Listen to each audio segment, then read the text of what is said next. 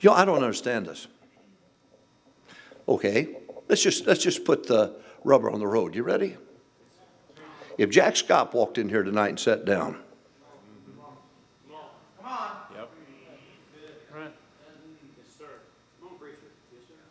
Jack Schaap walked in here tonight and sat down in the pew where you're at, how would you respond?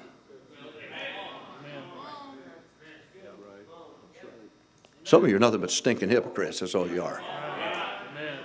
You think that cock crows because of you. What if Dave Hyles walked in here tonight and sat down next to you? I don't want no whoremonger sitting next to my family. I wonder if anybody caught you late at night watching something on television you shouldn't have been watching.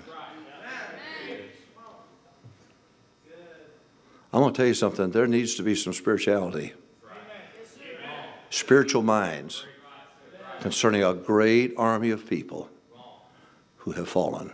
Win the lost? Absolutely. I give the gospel out 15 times a week and average 7 souls a week. I work hard at it. But I think that there's a whole host of people that we have forgotten and almost feel superior because your falling was unseen and theirs was seen. No difference.